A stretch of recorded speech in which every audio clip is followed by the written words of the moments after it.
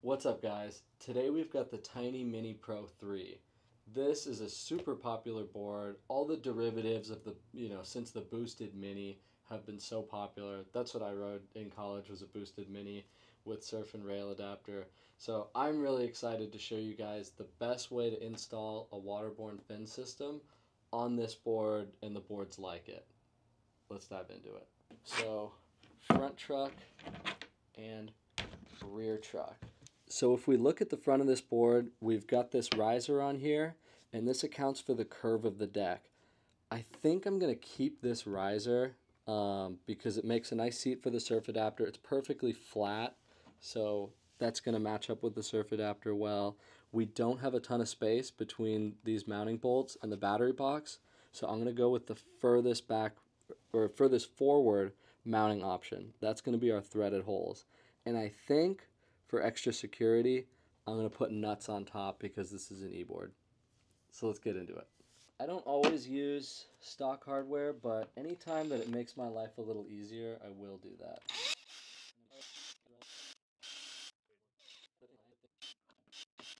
Put the front truck onto the surf adapter. And using the nuts from our kit, we can just zip these right onto the top.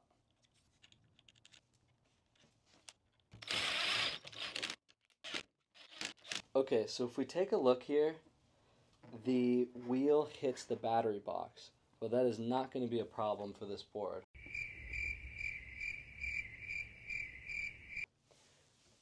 We have this product called the fin limiter.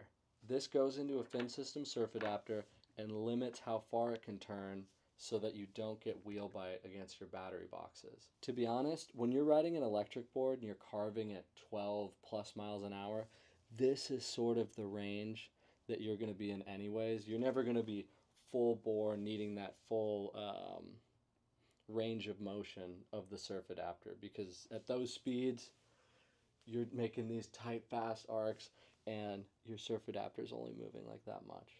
But anyway, let's get it in there.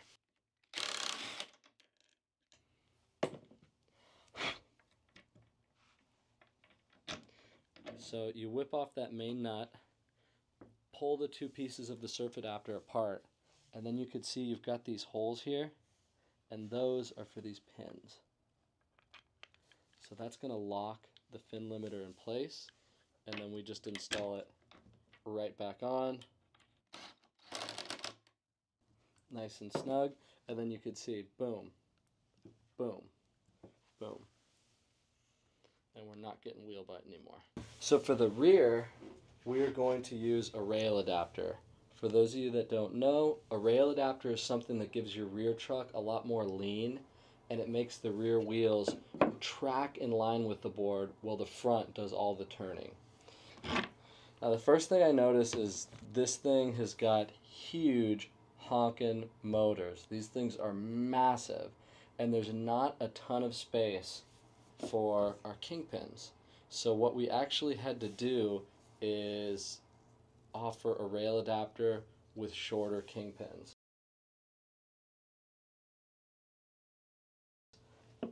So these are the normal rail adapter kingpins, and here are the new ones.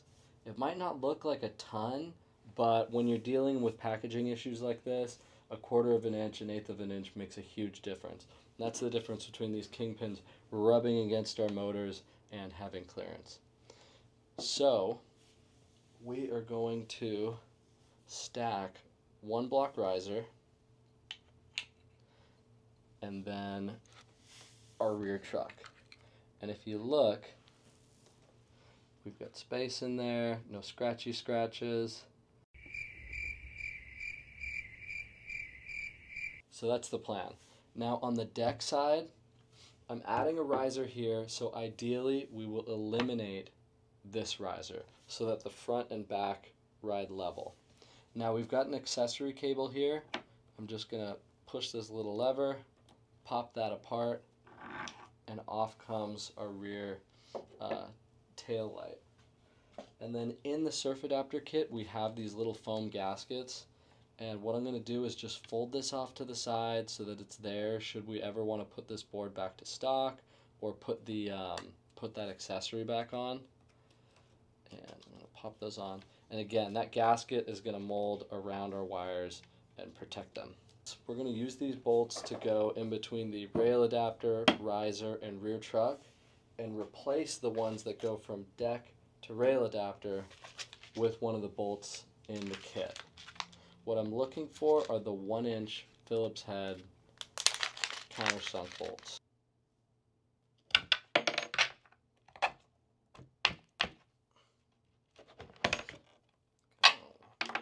Set these aside for in a minute, and then put our new hardware through.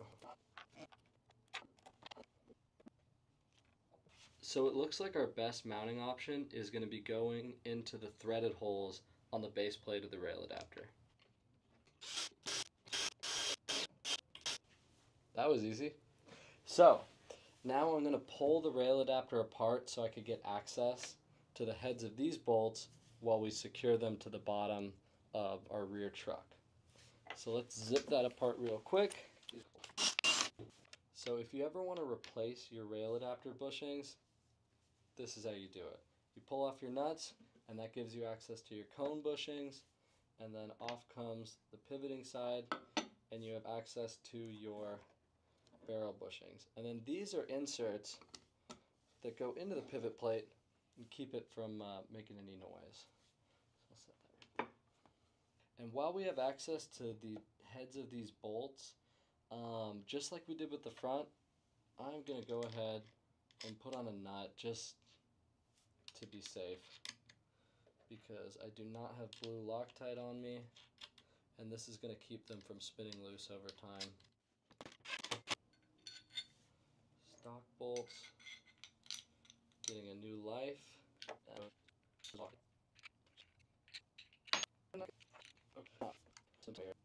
I want it like this.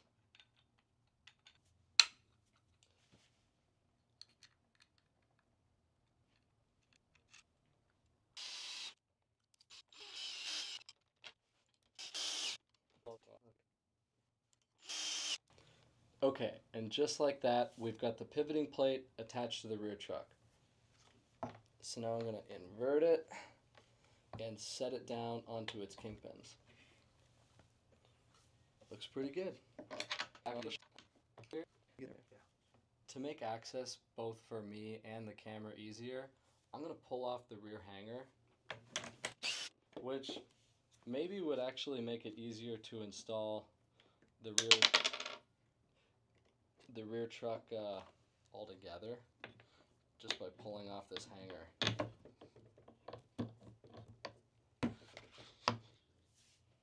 I don't know. Maybe that's how I should have done it. But anyway, now we can get to the other kingpin of the rail adapter.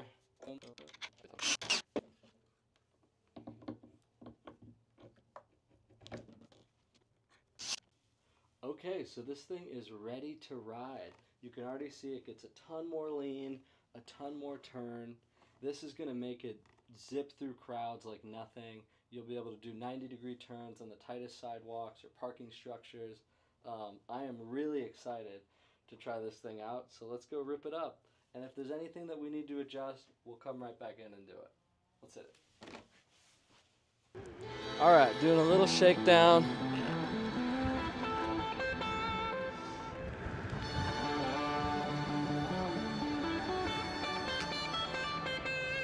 Ooh.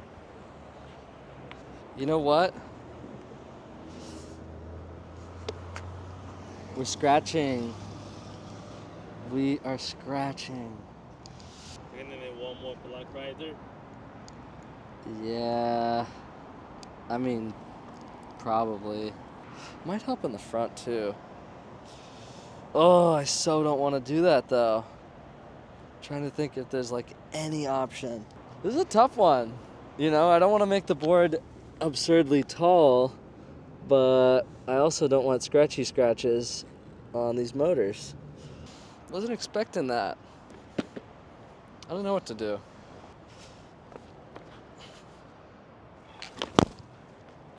Yeah, I must have kicked it into reverse.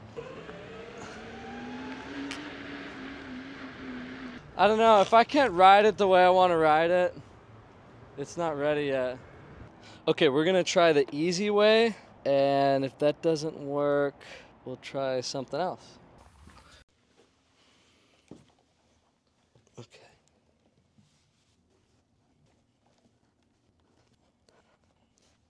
Let's put some harder bushings in here and see if we could immobilize our way out of this problem. Stop some things from moving and see if we could isolate exactly what it is that's causing the motors to rub against the front rail adapter kingpin. We have got rail adapter 97.58 bushings, or as I like to call them, rocks. Let's pop these in the trucks and see what happens. So I typically recommend putting really hard bushings on your rear truck, not just for like clearance issues, but just for ride. You get a lot more stability out of your board if your rear truck is not turning and it's just leaning. Like on all my jet boards, I run these in the rear trucks. So let's see if it solves this problem too. I typically leave the rail adapter bushings soft because that's where I want my movement, with the exception of if a board is really heavy, an electric board is really heavy, then you need harder bushings in the rail adapter, or it's like riding on marshmallows. Oh my gosh, that did something. That did something. Look at that. No motor rub. No motor rub. Oh, I was a little nervous there. That did the trick. Take a look. So that's what was rubbing. You could see the line on the motor where it was touching. And now that we have these really hard bushings in there, boom, nothing. Look, plenty of space, right? We're miles away. Okay, let's ride. Stoked again.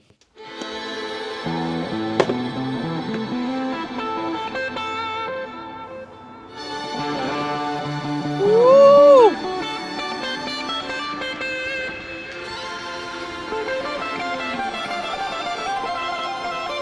That thing's got power. Oh my gosh.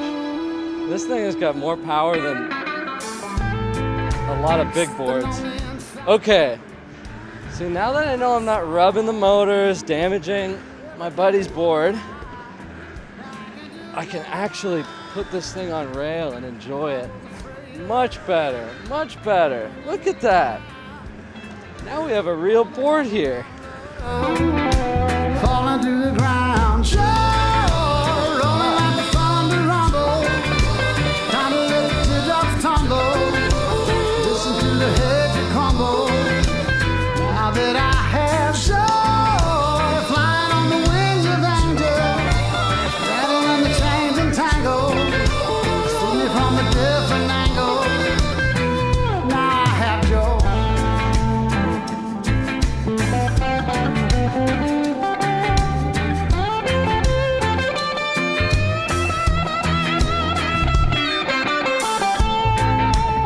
Every single minute and every hour, I'm driving it, and I can feel the power, and I keep on pushing through the good and the bad, and I believe because I have joy, rolling like the thunder rumble.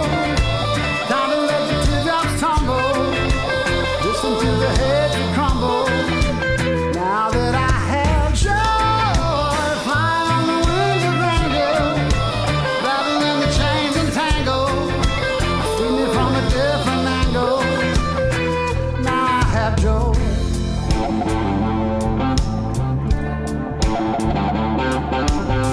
What's up, guys? It's a new day, same board, because I went and delivered this board to the owner, James, and I was kind of describing to him that, like, it's not totally wheel bite proof. It'll still bite if you put your force on it at low speed.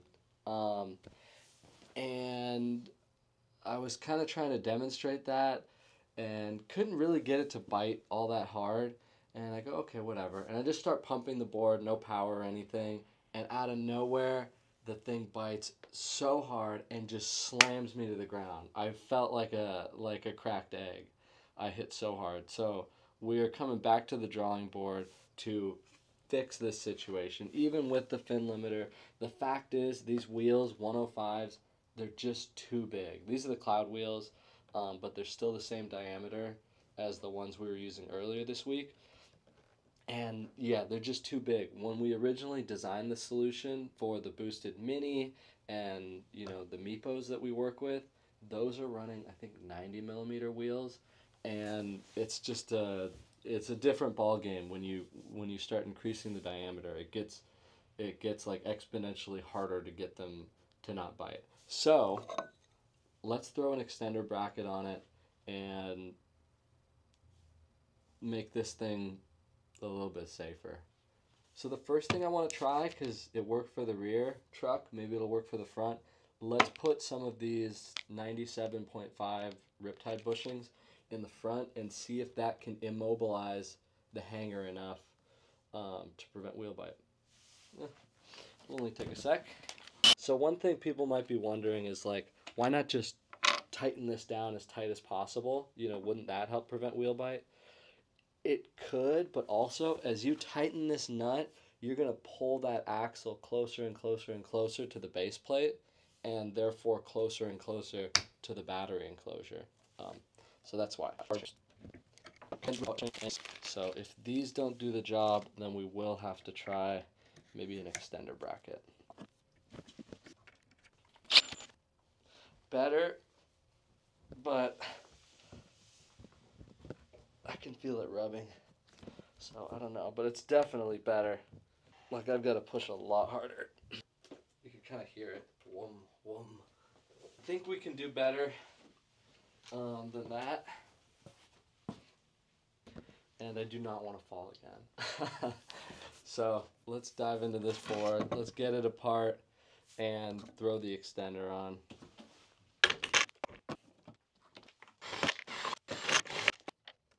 I hadn't thought about that. This is a new school bolt pattern, and on the extender it's reversed for stiffness. This just got a lot more tricky. I had never imagined that this board would be this complicated. I kind of in my mind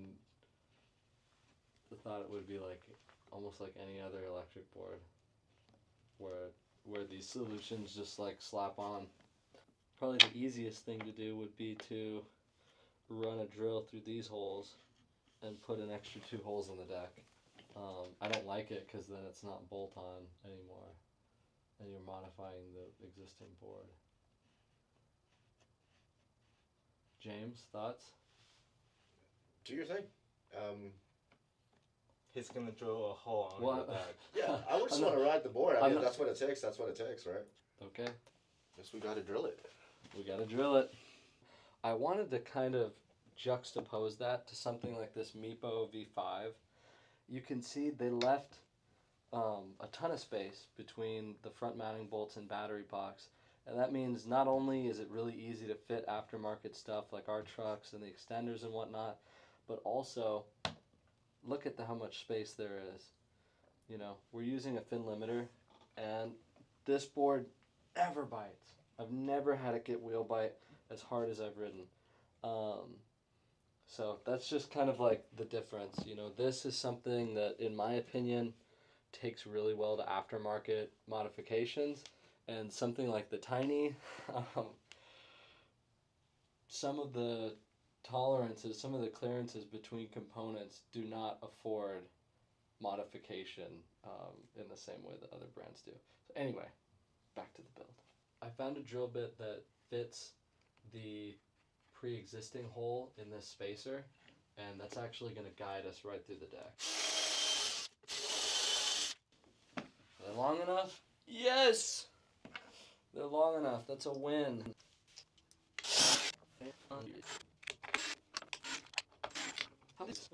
Alright, and now we're going to take some of our red bolts, the pan head bolts, And we're going to use these to mount the surf adapter to the extender.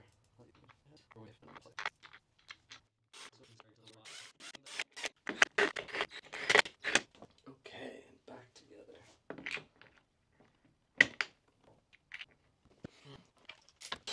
And let's see.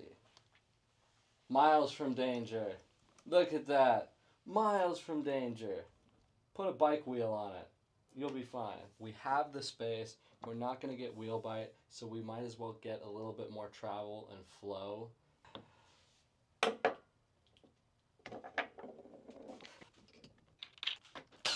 And then now I'm going to set the bushings back to stock because where possible, I like to have a soft, gummier, you know, kind of bushing in the front truck so that you get better flow. Let's put it back together. So now look. Did I speak too soon? I think I did. Over and over, eating my words and taking my foot and, you know, in and out of my mouth. I'd love to say, oh, but you'll never be turning this hard in an electric board. You'll be going too fast, like I said earlier this week. But guess what? I turned that hard, I went that fast, and I ate crap. We're doing two Riptide kits. One set of barrels for the rear truck, one set of barrels for the front.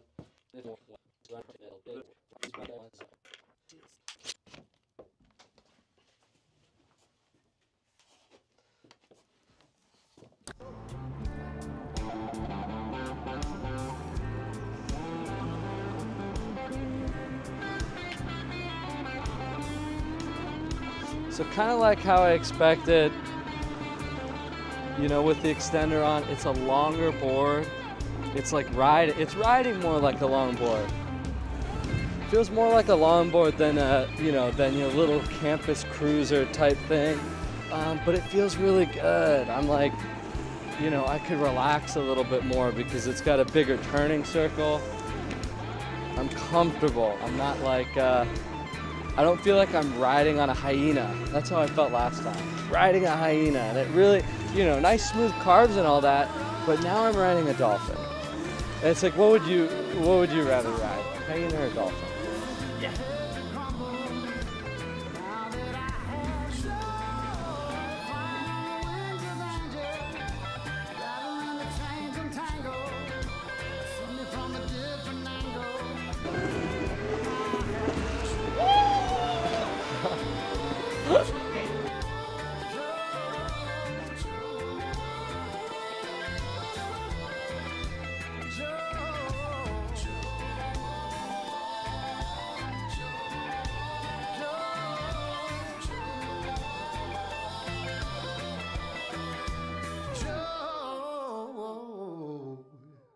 Okay, so we kind of came full circle. I jumped into this project thinking that I'd be able to set up this board in 20 minutes, throw a fin limiter on it, maybe do something funny with the block risers, and job done. No sir, no ma'am. This thing, it definitely fought every step of the way to make itself one of the most complicated builds. If you have one of these, that's not what you wanted to hear, I'm sorry, but I hope that the video, you know, taking you step by step, makes this process a little more approachable. I wish it was easier for both of our sakes, but ultimately, in recap, starting from the front, my recommendations are 97.5A Riptide bushings, the hardest ones, barrels, in the front truck, thin system surf adapter, or regular surf adapter, but at least since you're not using the fin limiter, you could use the blue wedges. Anyway, extender bracket, rear truck, also 97.5A barrels to keep this thing pretty much immobilized. Waterborne riser, single riser. The bolts that normally hold the deck to the truck in the stock configuration, take those bolts and put them here. and then use one of the bolts in the kits to mount the deck to the rail adapter. And that's that. Oh, and remove the stock rear riser and pull the little accessory cable to the side before you tighten it all together. So that's the recipe for this build. I hope you guys enjoy it. I had a lot of fun on it. James, your thoughts? I think you did it. It's done. Do you want to? No, we're good. No? Okay. But what did you think of the ride, your first impression? I like it. I think the whole idea was to get a better turn radius on the shortboard, and the surf adapter did that, so happy with it. All right. Mission accomplished. So thank you. Peace. Until next time.